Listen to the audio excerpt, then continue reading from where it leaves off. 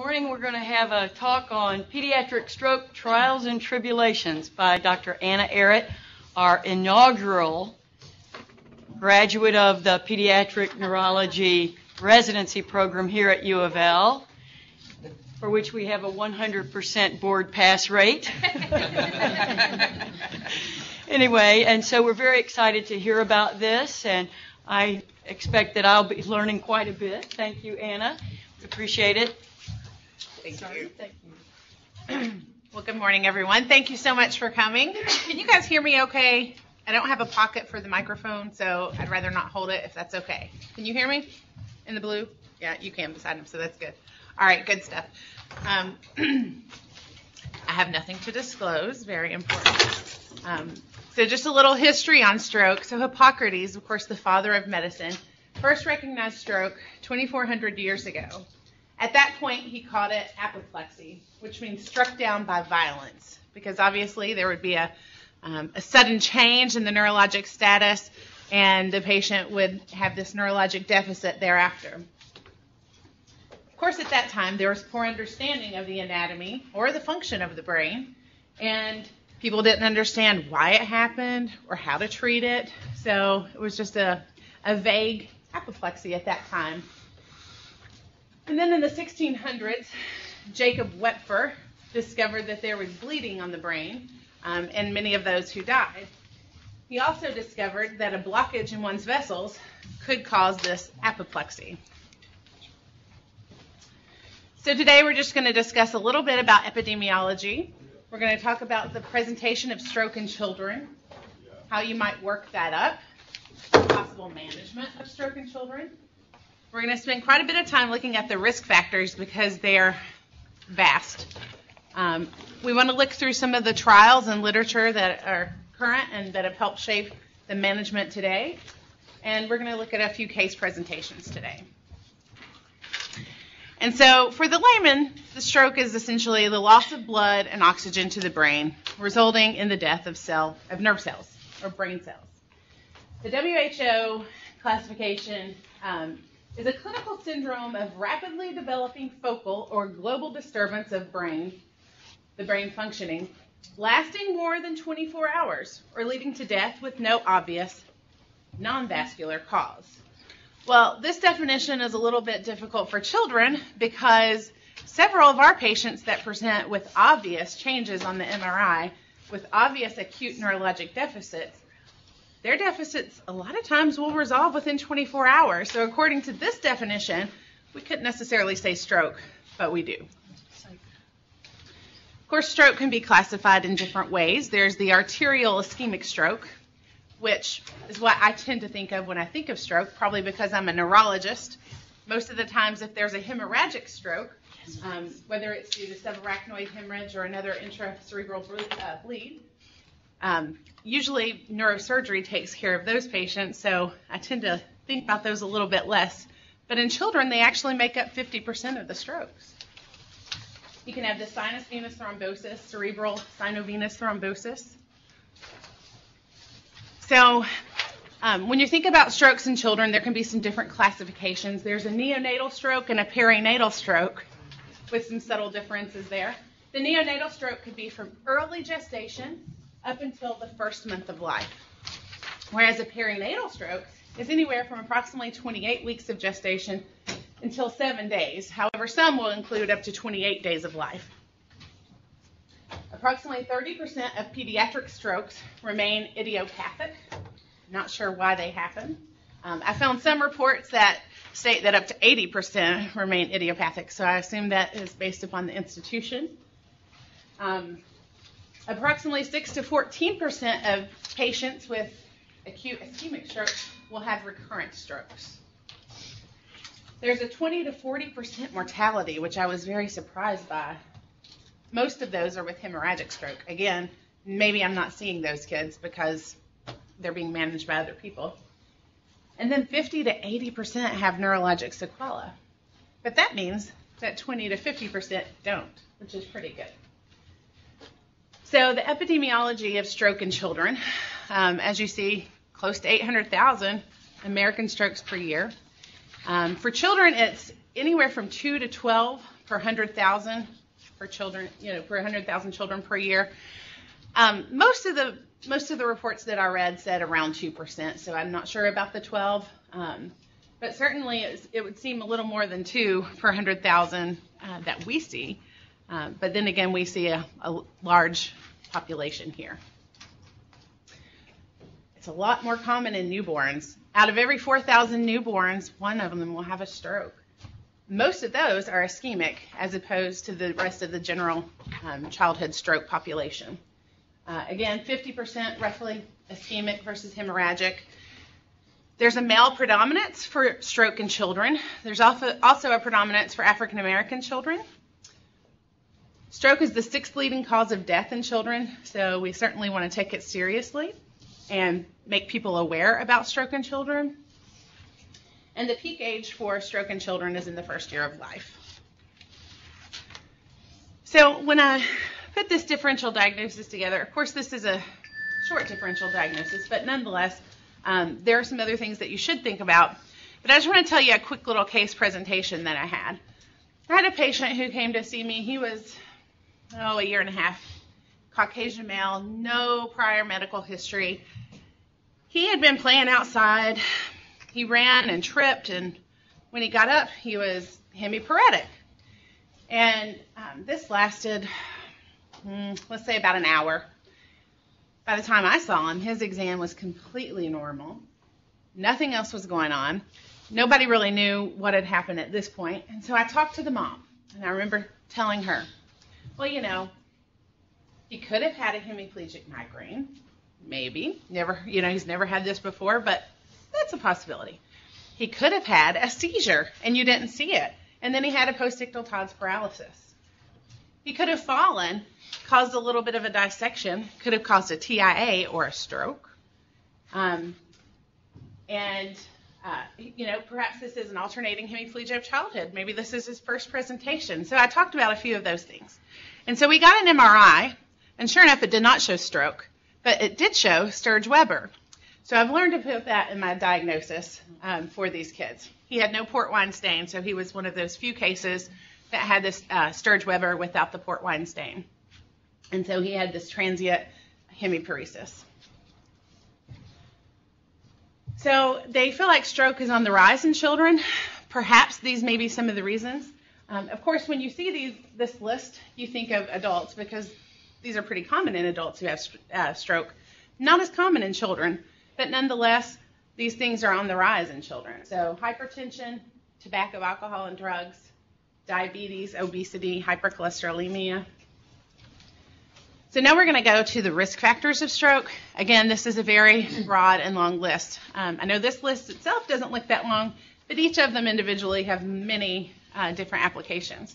So congenital heart disease or acquired heart disease, systemic vascular disease, vasculitis, vasculopathies, metabolic disorders, vasospastic disorders, hematologic disorders, congenital cerebrovascular anomalies, trauma, and iatrogenic. So here we go. And so for the congenital heart diseases, which tend to be the most common reason for stroke in children, aortic stenosis, atrial septal defects, cardiac rhabdomyomas, coarctation of the aorta, different complex congenital heart defects, mitral stenosis, mitral valve prolapse, patent ductus arteriosus, and a ventricular septal defect. So those are things that you want to look for when you have a kid presenting with stroke. There could be acquired heart disease that gives the kid a stroke. So different arrhythmias, atrial myxoma, bacterial endocarditis, cardiomyopathy, Liebman-Sachs endocarditis, myocardial infarction, myocarditis, prosthetic heart valve, and rheumatic heart disease. And I'm not reading all of these to bore you guys, but just to bring it to light, there are so many different reasons that kids can have stroke. And so when you're seeing a kid with stroke, it's not always easy to just look at them and then in your first 20 minutes say, okay, I know why you had a stroke. But you kind of have to think about all the different various reasons that they may have them. Atherosclerosis, again, less likely in children. Diabetes, familial hypercholesterolemia, progeria, superior vena cava syndrome, systemic hypertension or hypotension, volume depletion. Vasculitides, Behçet's, HIV, dermatomyositis, drug abuse, granulomatous angiitis, inflammatory bowel disease, varicella is a very popular one in the literature, Takayasu's arteritis, Kawasaki's disease, mixed connective tissue disease, Bucor, polyarteritis nodosa, primary cerebral angiitis, rheumatoid arthritis, Sneddon syndrome, SLE, meningitis. You guys getting the picture yet? Some vasculopathies, Down syndrome, Ehlers-Danlos, Fabry's disease, malignant atrophic papulosis, Williams syndrome, moyamoya, neurofibromatosis, pseudoxanthoma elasticum, and then, of course, spontaneous arterial dissection. There are different metabolic diseases, homocystinuria, isovaleric acidemia, the mitochondrial melos, methylmalonic and propionic acidemia, and then NADH CoQ reductase deficiency and ornithine transcarbamylase deficiency. And it keeps going. Vasospastic disorders. So here's your alternating hemiplegia of childhood, which could predispose to stroke, as well as migraine, primary cerebral vasospasm, and vasospasm due to subarachnoid hemorrhages. This list, of course, is long, and you guys know this because with a lot of patients that you may see that have strokes, you hear about the hypercoag workup. So, of course, this is a long one. The anticardiolipin antibodies, antiphospholipid antibodies, antithrombin 3 deficiency, congenital coagulation defects, disseminated intravascular coagulation, Fanconi anemia, hemoglobinopathies such as sickle cell disease, thalassemia, hemolytic uremic syndrome, immune thrombocytopenic purpura, leukemia or other neoplasms, liver dysfunction with coagulation defect, lupus anticoagulant, nephrotic syndrome, oral contraceptive pills, it keeps going, protein C deficiency, protein S deficiency, paroxysmal nocturnal hemoglobinuria, polycythemia. Of course, people who are pregnant or postpartum are more at risk for strokes, vitamin K deficiency, systemic infection, thrombocytosis, thrombocytopenia with absent radius syndrome, thrombotic thrombocytopenic purpura, and then twin-twin transfusion syndrome. We're getting close to the end of that part.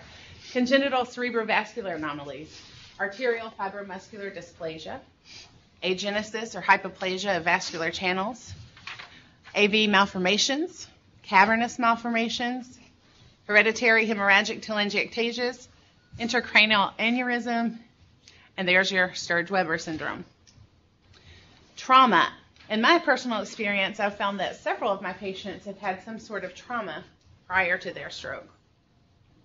Blunt cervical arterial trauma, minor trauma with coagulation disorder, dissection with minor trauma, fat or air embolism, fibrocartilaginous embolism, foreign body embolism, penetrating intracranial trauma, intraoral trauma. They mentioned suckers and pencils in kids. Post-traumatic arterial dissection, post-traumatic carotid cavernous fistula, and child abuse. I just want to point out the minor trauma. So it's very important if anyone is seeing a pediatric stroke that they inquire about minor trauma.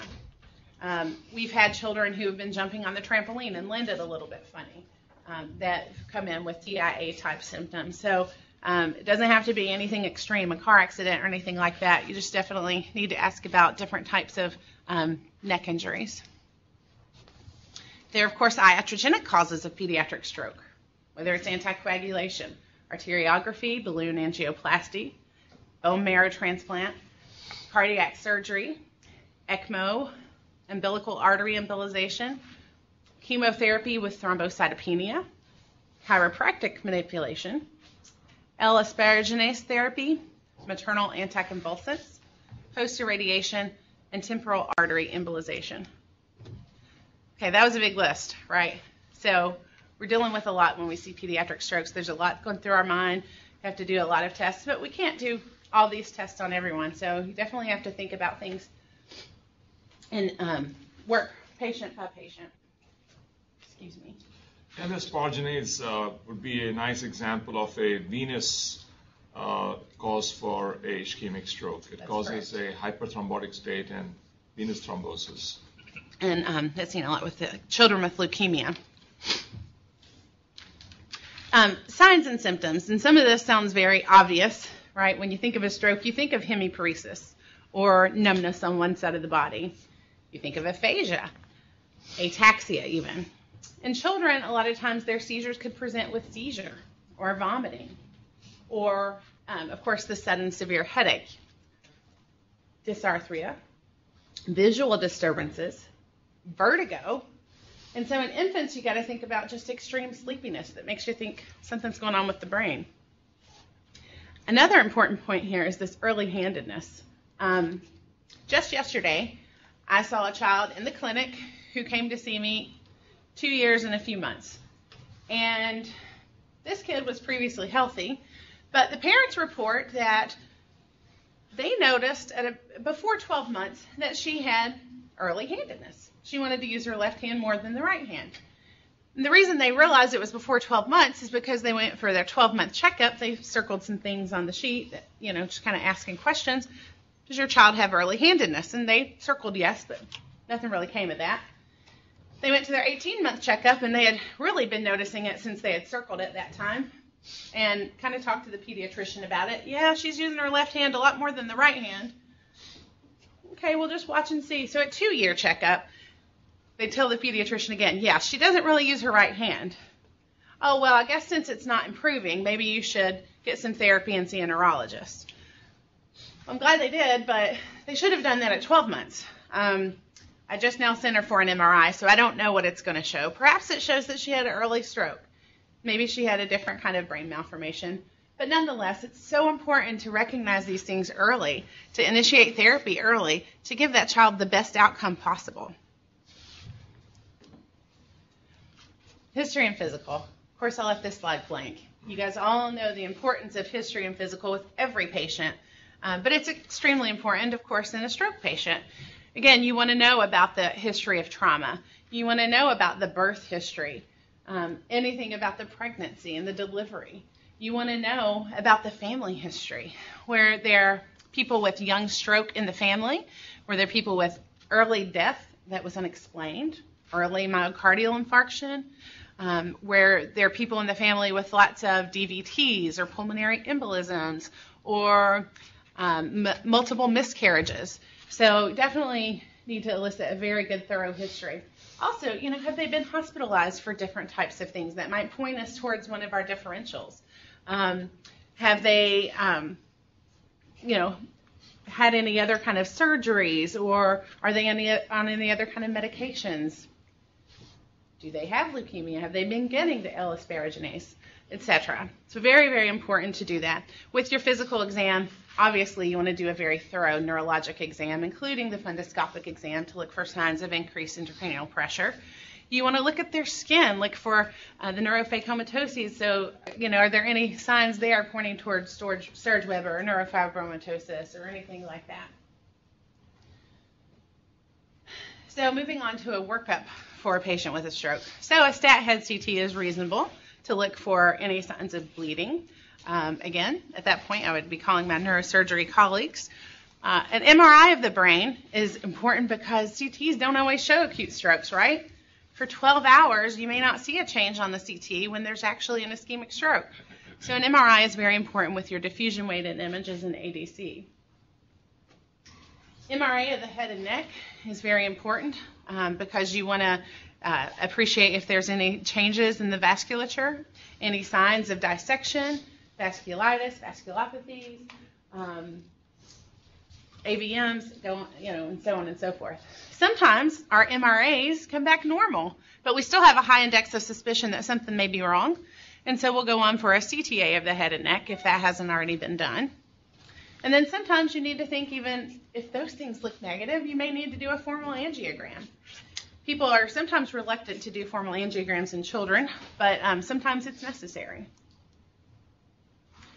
You want to look at the heart. We've already mentioned with our risk factors of all the different heart defects that could cause problems. So in adults, they often will do the transesophageal echocardiogram to get a very good look at the heart, looking for PDAs and thrombi, etc. A lot of times in children, we'll only do a transthoracic echocardiogram, but we'll do it with a bubble study that helps pick up PDAs and PFOs. So sometimes, though, that still isn't good enough, and we'll talk with the cardiologist and we'll say, how sure are you that you got a very good view of this heart and that you feel confident in your findings? And do you think we need to go through with a TEE? So sometimes if you find a PFO, you're going to want to do bilateral lower extremity Dopplers to look for signs of thrombus. You, of course, want to do your hypercoagulable workup, which we'll expand upon in a minute. You want to look at the coags, fasting lipid panel. You may consider doing a spinal tap to look for signs of vasculitis or infection. And then very rarely would you do a brain biopsy. I haven't yet ordered one of those, but it's mentioned. So your hypercoagulable workup: protein C, protein S, prothrombin gene mutation, antithrombin 3, antiphospholipid antibody, factor V Leiden, MTHFR, anticardiolipin antibodies, anti-beta 2 glycoprotein, lipoprotein A, and other people have a few others on their list as well, which may be important. Of course, depending, some of these you can get the labs back and make decisions based upon that. A vasculitis workup. This is, again, some more basic things. It's not something that you do on every patient. Again, depending on who you're seeing and what the history and physical are like. ESR, CRP, ANA, complement levels, C-ANCA, P-ANCA, ACE, anti-centromere antibody, immunoglobulins, cryoglobulins, and the Coombs test. So what do we do? Okay, we've diagnosed them with a stroke. How do we treat them? It's probably a good idea to keep the head of the bed flat to just allow good perfusion of the brain. Permissive hypertension might not be a bad idea to allow the penumbra to be perfused with good oxygen. And for those of you who aren't familiar with penumbra, it's essentially once you've had an ischemic infarct, there are areas that are kind of in danger of being infarcted, but they aren't quite there yet. And so if you can get enough blood and oxygen to those areas, you might salvage them. Another thing I want to say about this slide, some of it was just off the top of my head what we do, and others were things that I found in the literature. But I just want to say that sometimes the literature was a little bit frustrating because they would do all these studies or they would write this very nice paper, and their conclusions and their recommendations were kind of common sense. And so it was a little bit frustrating that there wasn't a little more, this is what you do and this is why you do it. Such as they would say, it's reasonable if a patient has hypoxemia to give them oxygen. Okay, so those are the kind of things that are out there. So it's good to make them MPO until they have a swallow study. It may not be obvious that they're having problems swallowing until you actually look for it. And so you don't want to give them an aspiration and another problem on top of their stroke. You want to correct their hypoxemia. DVT prophylaxis, you got to consider that for kids who are going to be in the bed for a long time. You want to watch for frequent neurochecks. Is this kid going to stroke again? Is this kid going to have some cerebral edema in the next 3 days that's going to cause worsen problems? Are they going to have seizures? And so you really want to watch them closely. You may want to start your antiplatelets, anticoagulation, or TPA even. We're going to talk about that a little bit more. Consider steroids or cytotoxic agents if you're concerned for vasculitis. You may want to do calcium channel blockers if you're concerned for vasospasm. You want to correct for hypoglycemia and hyperthermia and anemia. Again, something else it's reasonable to consider from that literature. So if you find an MTHFR mutation during all those blood works, throughout your blood work, you may want to do folate and some B vitamins. If you have sickle cell disease, you want to go in and start hydration and exchange transfusion. If you find a kid with moya, and that essentially, again, it's a considered puff of smoke, and it's essentially there's some stenosis usually around the carotid vessel, and you get lots of collateral vessels in the brain, and so when you look with a formal angiogram, it just looks like this puff of smoke. So there are multiple revascular techniques one can consider for that. typically after a kid has a stroke, it's a good idea to do neuropsych testing. There are a lot of cognitive impairments and things, and we're going to touch on that a bit later as well. So that's something to keep in mind. Very, very important, PT, OT, ST.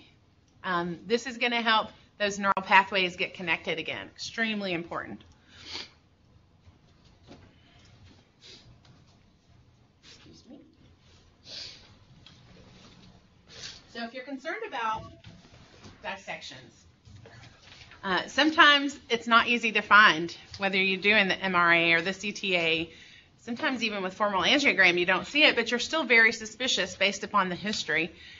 If it's an extracranial arterial dissection, you either want to do unfractionated heparin or low molecular weight heparin as a bridge to your oral anticoagulation.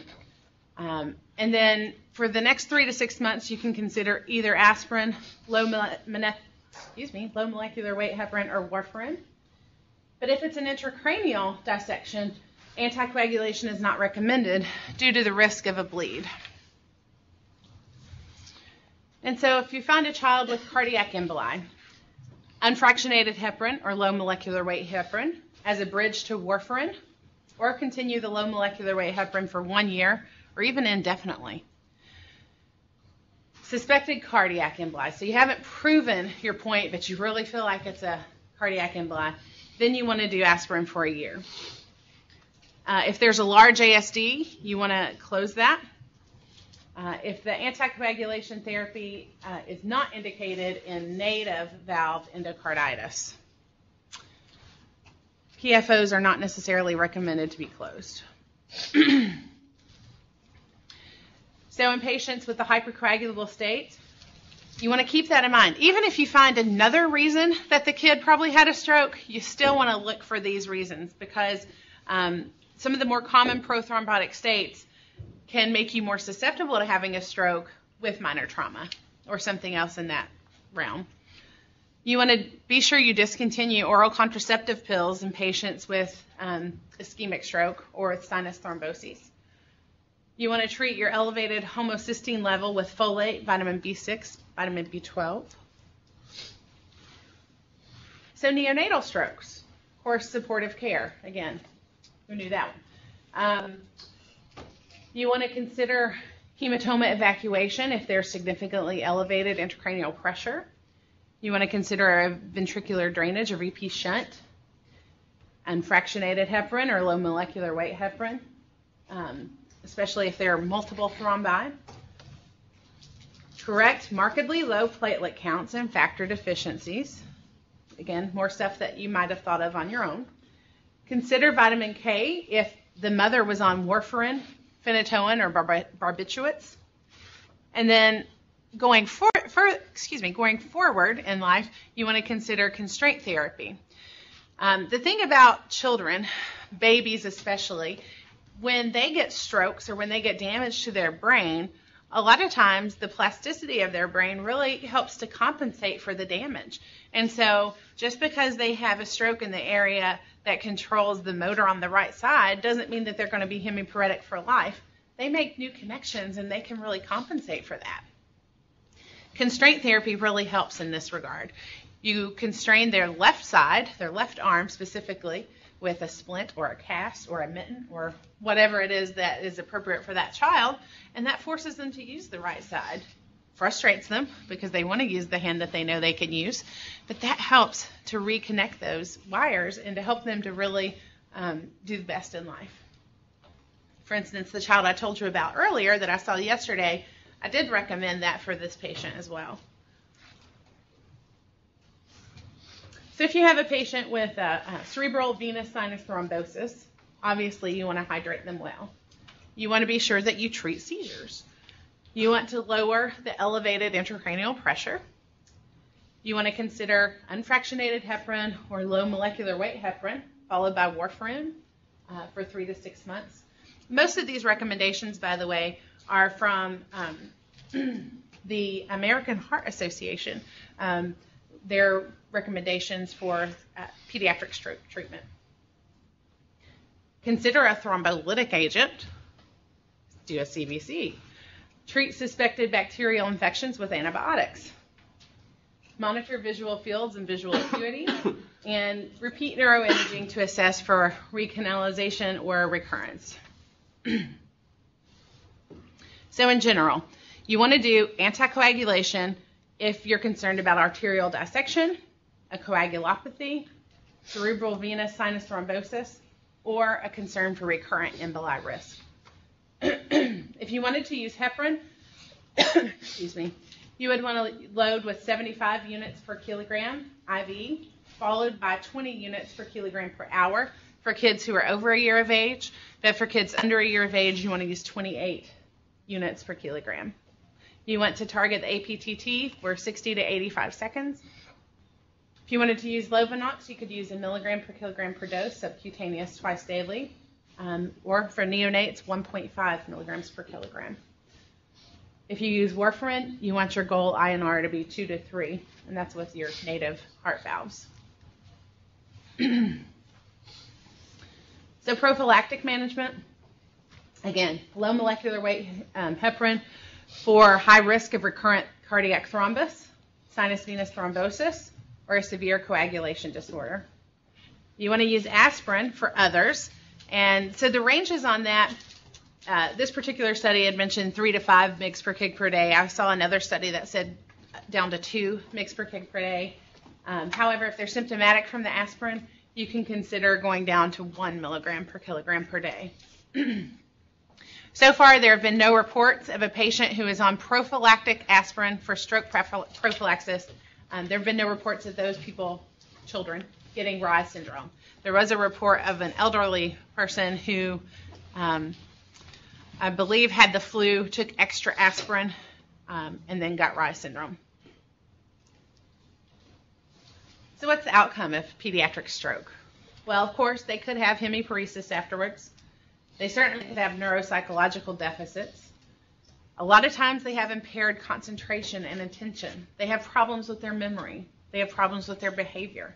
And they have problems with their cognition. However, we also see patients who have a stroke one day, and by the end of the week, they're back to baseline. So in children, it's just really hard to tell. And so I'm going to look at some of the trials. The STOP trial, that's been long decided. It's we're going to talk about that in a second. And so another trial we'll look at is the aspirin versus low dose, low molecular weight heparin, an antithrombotic treatment in pediatric ischemic stroke patients. We're also going to look at some of the literature on thrombolysis for children with acute ischemic stroke, a perspective from the Kids Inpatient Database, endovascular treatment of children with cerebral venous sinus thrombosis, a case series, cognitive outcomes following arterial ischemic stroke in infants and children, and thrombolysis in childhood stroke, report of 2 cases and review of the literature. So the STOP trial was stroke prevention trial in sickle cell anemia. I'm sure a lot of you have heard about this trial already, but it was a consortium of 14 clinical centers. It was a randomized control trial to test repeated transfusion to prevent a first stroke. So there were 130 patients enrolled who had elevated velocity detected on transcranial Doppler. They got regular transfusions to reduce the hemoglobin S from 90 to 30, and that resulted in a significant decrease in the stroke risk. There was a 90% reduction in stroke rate that resulted in early termination of the trial. So they said, you know what, it's not even right to keep the other kids from getting these transfusions, so we're going to stop the trial, and that's going to be our recommendations for sickle cell patients. Then there was the aspirin versus low-dose, low molecular weight heparin, antithrombotic treatment in pediatric ischemic stroke patients.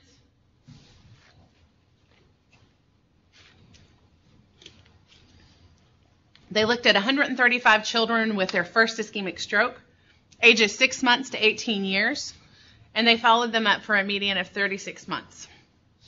There was recurrent stroke at a median of 5 months in 9.6% of the patients. And then there was no significant difference in outcome from either treatment arm. So was this irrespective of the etiology of the stroke, or? Yeah, well, yeah. I see. For those aspirin, they use 2 per kilo for like dose of aspirin. I didn't write it down, so I don't recall. Again, I read several different articles that use different doses, so I'm not sure on that one. The thrombolysis for children with acute ischemic stroke, a perspective from the Kids Inpatient Database. It was a retrospective study looking from 1998 to 2009. 9,257 children with a diagnosis of stroke. 67 of them received thrombolysis. So the unadjusted analysis showed a higher hospital mortality, 10.45% versus 6.14%, and then intracerebral hemorrhages, 2.99 versus 0.77.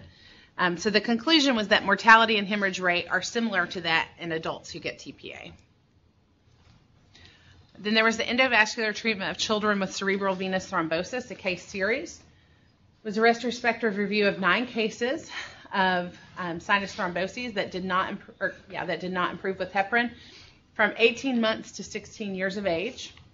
They used endovascular techniques, local TPA, micro guide wire and catheter disruption, balloon angioplasty, and thromboaspiration using the penumbra device. 8 of those children had good clinical outcome, and 1 died, but that was due to increased intracranial pressure, not necessarily due to the intervention performed. So their conclusion was that endovascular therapy, here's another frustrating thing that we see a lot in the pediatric literature, may have a role in the treatment of cerebral venous sinus thromboses in children when medical therapy has failed and the patient is in poor clinical condition. The cognitive outcomes following arterial ischemic stroke in infants and children. There were 36 children with perinatal or childhood arterial ischemic stroke compared with 15 asthma patients. They felt like people in the past had just compared these children to otherwise normal children, normal healthy children, so they wanted somebody who had some kind of a chronic medical condition to look at. So the children with arterial ischemic stroke performed significantly below normative populations and the asthma group on inhibitory control. And children with ischemic stroke fell at the low range of average on measures of cognitive function. There was the thrombolysis in childhood stroke, report of 2 cases in review of the literature. So this is 17 patients overall through the literature who had received IV TPA or intraarterial TPA and mechanical thrombolysis. So in this, there were no symptomatic bleeds in the brain. There were 2 that were asymptomatic. 6 of the patients got TPA within 3 hours. 5 of those had a good outcome, and 1 had a poor outcome. There were 3 who got intraarterial TPA for MCA occlusion within 6 hours, complete resolution in 1, some improvement in 1, and death in 1 with a carotid T occlusion.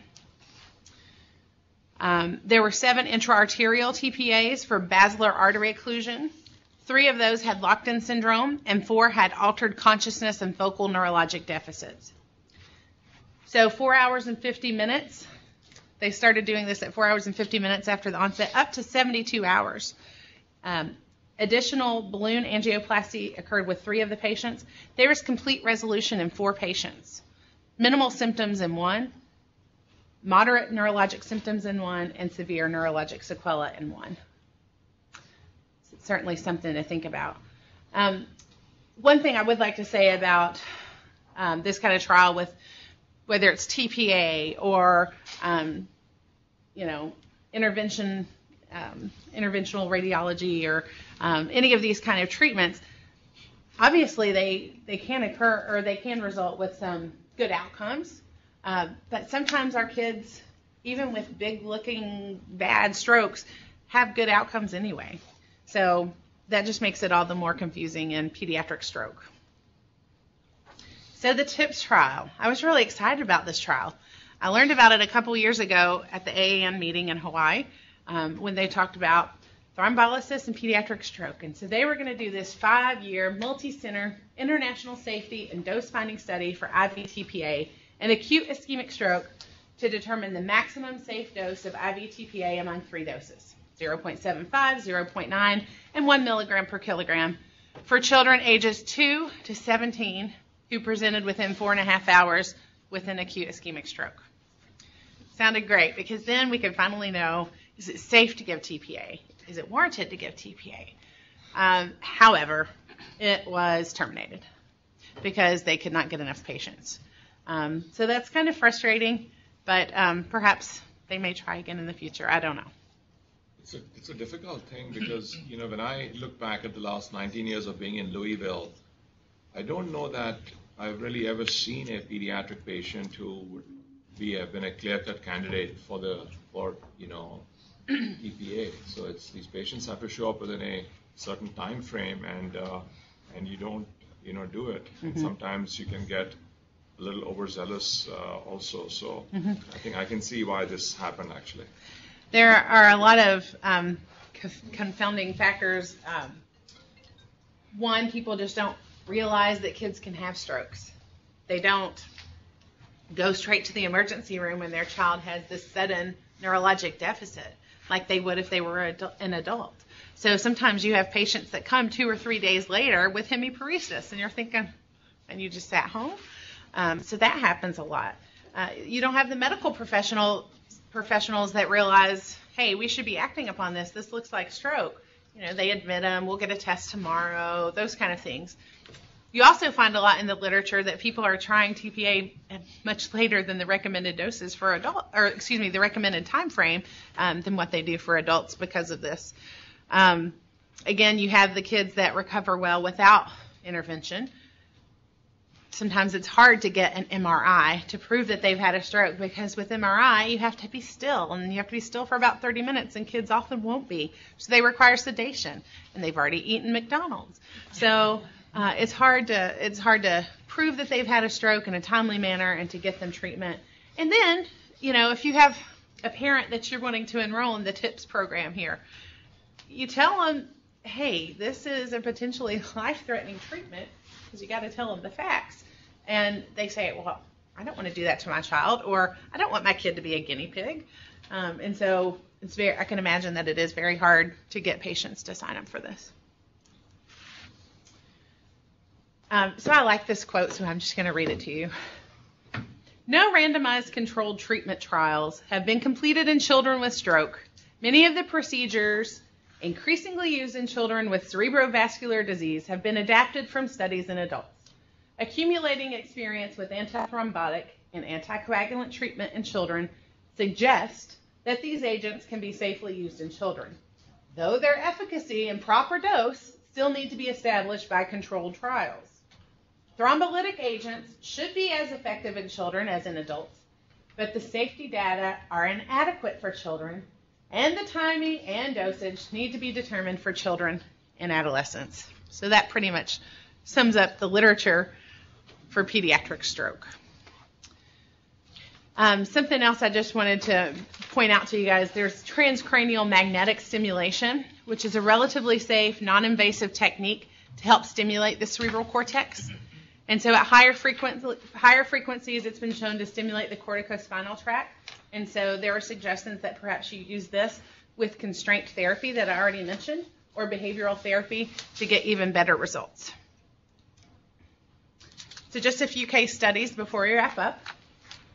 So this particular child is an 18-month-old, previously healthy Caucasian male who came to see us. He had an acute right-sided hemiparesis and aphasia. And it went away within 12 hours, and his MRI was normal. But then a few days later, he had acute decompensation with desaturations and unresponsiveness. A rapid response was called, and I was called to his bedside, and I came up to see that he was seizing.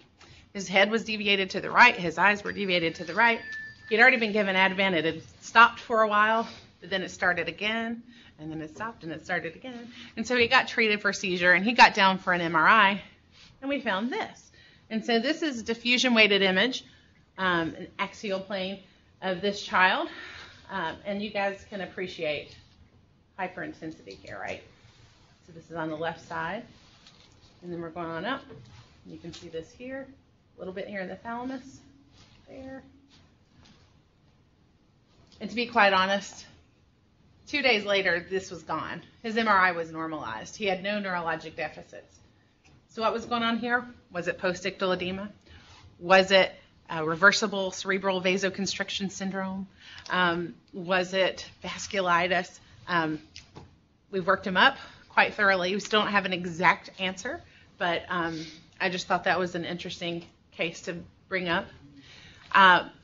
We have another one. That case, can we go Sure. back there? So on the adult side, Dr. Emmel, would you have, if this person was not showing any overt neurological deficit, would this person have, and was within the 3-hour time window, would he have got TPA?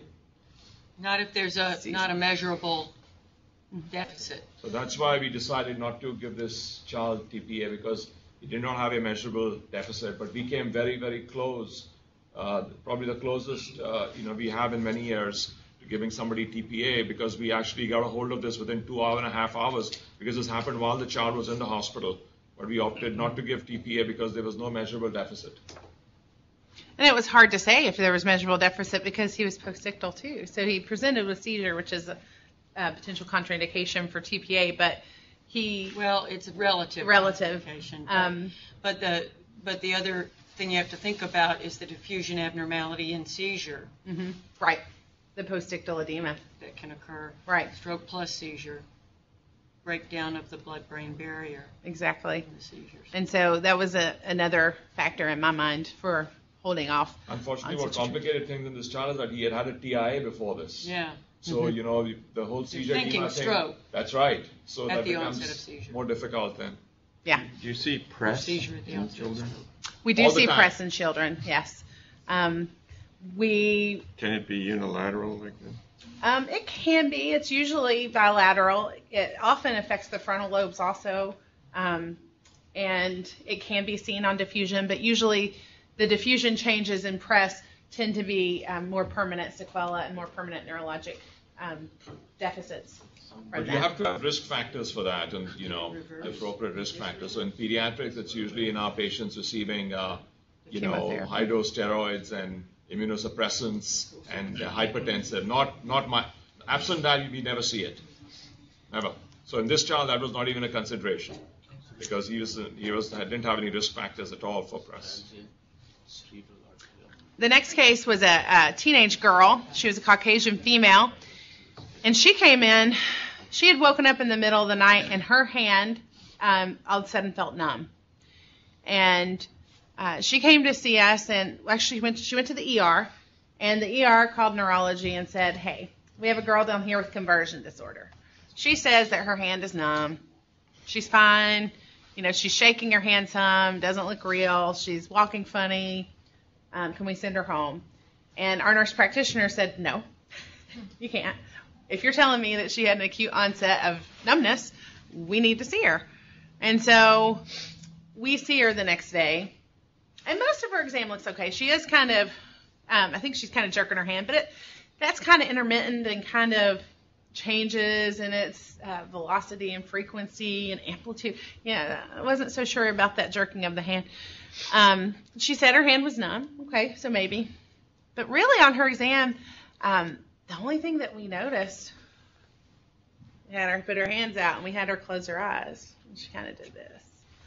And she didn't know to drift her hand.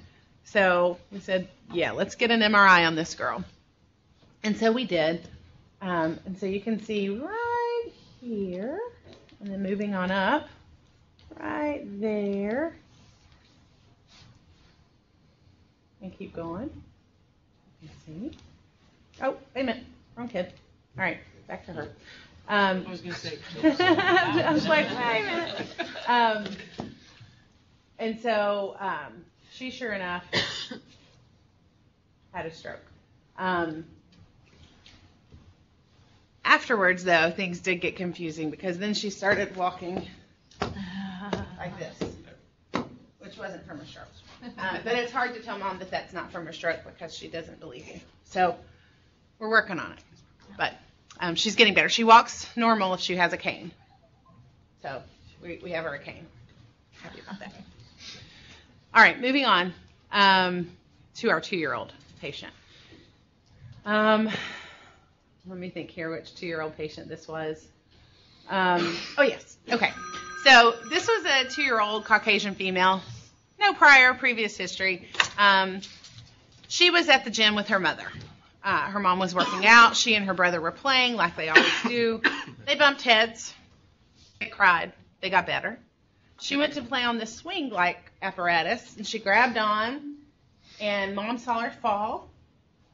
She probably hit her head on the gym floor, which is that kind of rubbery mat kind of surface. Cried. Mom swept her up, took her, held her, consoled her. She calmed down. She said, I want to go play. And Mom said, well, if you can walk over there, you can do it. Well, she started walking, and she was hemiparetic. And so she was kind of dragging her leg and didn't really use her arm. So Mom thought, oh, this sounds a little scary. We should probably go to the hospital. So they went to the ER, got some IV fluids, and she started to look better. She was using both sides equally, and she looked great.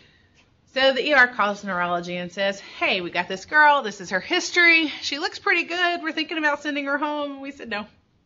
And so they send her to us, and by the time she comes to us, she's not moving her left side again. And then she starts to move it again while we're in the room. But at any rate, we get an MRI, and you can see this on the diffusion. So she, in fact, had a stroke.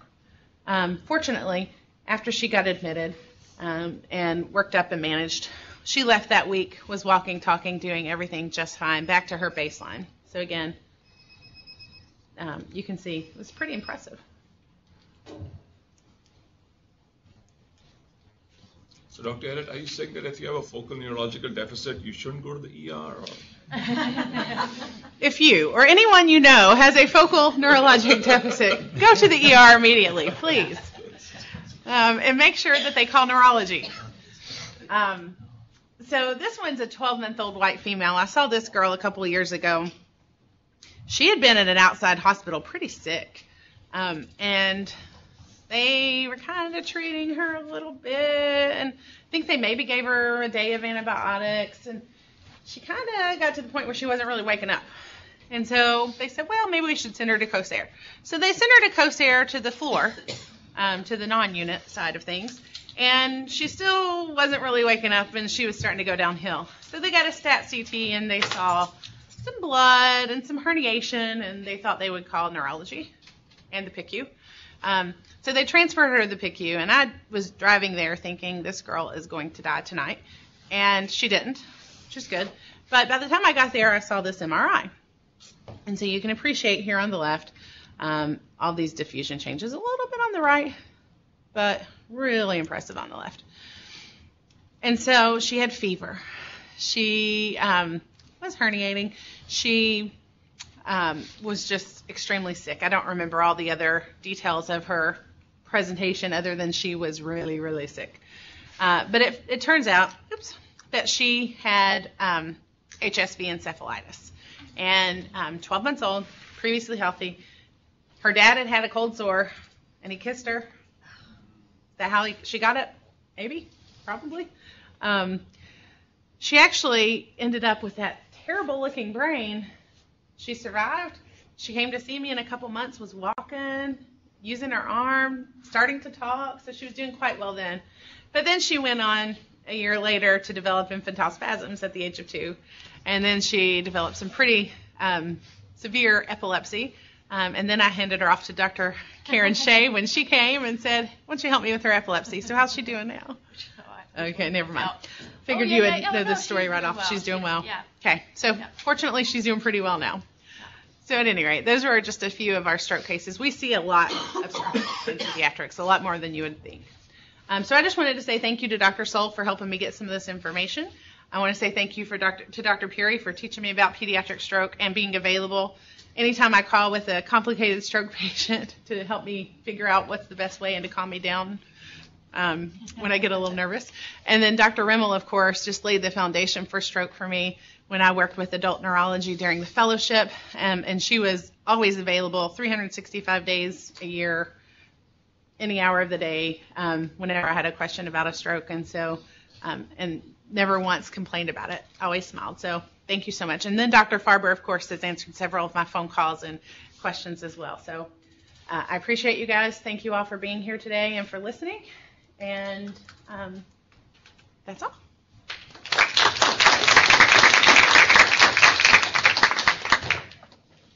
I have a comment coming from the adult world, Dr. Ehret. We started out not being able to complete trials in the beginning, can't get patients in on time, low numbers, just very difficult in the early days of stroke trials, just because we heard the same thing. Patients would stay home or go to their primary care and just wouldn't get to the hospital early enough. And so just as time evolved and systems were put in place and communities were activated, we have been able to get patients in soon enough. So nationally, we still don't give IV TPA any more than 5%, maybe 3 to 4% across the nation, so it's pretty bad. At U of L Hospital, it's 20% of all patients and for ischemic stroke, and 100% of those that get there and fit the criteria. The bleed rate on the adult side at U of L, for those patients, I think it was only 73 last year, but was 0 for symptomatic hemorrhage. And for the transfers, which we had more transfers than we had TPA in-house, it was 3% hemorrhage. So that's better than the national average or the NIH trials. But the key for children, I think, is we believe that it's beneficial, but the problem is getting them there, and so the trials just can't continue. They can't go on forever. So I think something that you mentioned, is kind of education. So if we can get out there and educate the community, the parents, the teachers, the doctors, Pediatricians, let them know this is huge. This is important. It's a real. IV TPA is only one small aspect, right. But with all the studies there, it's just hard to do. Yeah. Unlike the adult side, one of the problems with pediatric trials is always going to be that we are going to be very uncomfortable with having non-tertiary care centers administer TPA to children. Right. So, it's very difficult for us to try to give somebody TPA that's being managed by somebody elsewhere, unless it's an older child. Yeah, we've given it to 15-year-olds. Yes. One 15-year-old and a couple of 17-year-olds at U of L. But yeah, it's very difficult, it's just there are layers of complications. And then I really enjoyed the talk. Thank you very much for going through, helping us understand how complicated this is, because it is very complicated. Even on the adult side, there are many etiologies, and then when you start looking at all the metabolic disorders and other problems with children, it just gets very difficult. But thank you. Thank you. So I've had quite a few patients who have a stroke, who have history very good for dissection, but even on a formal angiogram, we still don't see dissection. So should our management be different for those patients? Again, not based on literature, but personally, I feel like those kids should get Lovenox and stay on it for several months if the history fits. How often do you guys see, a picture that you think might fit a dissection, but you don't demonstrate it on vascular imaging? Yeah, so of course we'll do angio, and we have to see, we're not going to treat a dissection without a imaging that would show it. But without formal cerebral angiography? Yeah, if we have a high suspicion and we don't see it on CTA, then we'll go to angio. But and some of the studies, quite a few. We get vert and carotid dissections frequently. Some of the studies recommended just treating all comers, everyone with stroke with heparin or Lovenox if they're not bleeding, early on for the first 5 to 7 days until you have a better understanding about what caused it. And that's not what we do on the adult side, because we have data that shows that at the end of 2 weeks, the number of strokes, recurrent strokes that you have in that population, the half that got heparin acutely had bleeds, and the half that didn't had some sort of recurrent stroke. So we do not, on the adult side, automatically just treat with anticoagulation. It's it's dangerous. So with peds, it may be completely different. Getting back to TPA, you should be able to calculate some kind of an opportunity, like if you knew how many people were ordinarily helped by early administration, but don't get it. What kind of a improvement you could get, if only. And do you know what that is for pediatrics? No idea. Any way to We could thought, but I don't know. Dr. Puri, do you have Very any thoughts few on that? studies. I mean, it's just a few that showed. You showed one study. I was just going to comment on an N of 1 that I've had in my experience. About 8 years ago, a 6-year-old came in with dense hemiparesis and had TPA and had a 90% resolution of her symptoms. I had the opportunity to follow her for years afterwards. And she was congenital heart disease, so it makes me, and she had stopped taking her aspirin, and it makes me wonder if perhaps we should, that's a huge population, it seems like, percentage-wise, of the, high-risk kiddos, and maybe what we need to do is work with cardiology, with early education, because we know out of that, congenital heart disease population, there are going to be strokes, and maybe we need to target that education together with them to. Good point. Just another real quick comment on the rehab side. I've seen constraint-induced therapy work extremely well both in adults and kids, and as you mentioned, neuroplasticity is remarkable in children, and they make great recoveries. We do have transcranial magnetic stim available to us at Frazier, as well as transcranial direct stim, and I do think that there's going to be a place for that in the future from a standpoint of utilizing it during acute and post-acute rehab services, potentially to improve the outcomes. Again, no studies in the pediatric populations. Some studies starting to show up in the adult populations with some favorable outcomes. So we've got to figure out frequency, dose, and things like that. But certainly, if it's something we want to look at here at U of L, we've got the capability. I'm glad to know that's available. Thank you. There is some pediatric work done, and actually there is some published literature on that with RTMS also. It's done by a guy called Adam Kirton, Kirton, in Calgary. And so he's been doing it for a few years, and he actually presented his data about a year and a half back also, and that there is a reason to believe that it is helpful. So there is some data emerging in pediatrics. Yeah, I really, based on what I've seen, I really firmly believe that there's going to be a point in the near future where when you come to the rehab unit with a stroke or any kind of focal, even maybe in some cases diffuse cerebral deficits, that you'll be receiving some type of cortical stimulation as part of your rehab. So it's exciting. Are you doing it right now at Frazier? We're not doing it during rehab, but we do have the ability there. We were doing some research in it. Dr. Boyachi has the equipment, and I've been talking to him recently about bringing that into the clinical realm because I think it would be interesting. And there are a few places, interestingly, our neighbors in Lexington. Your conference is scheduled to end in 2 minutes. Thank you. Our friends in Lexington are actually starting to do it. So it'd be interesting to even collaborate with them. Take care. Thank you all. Thank you. Yeah.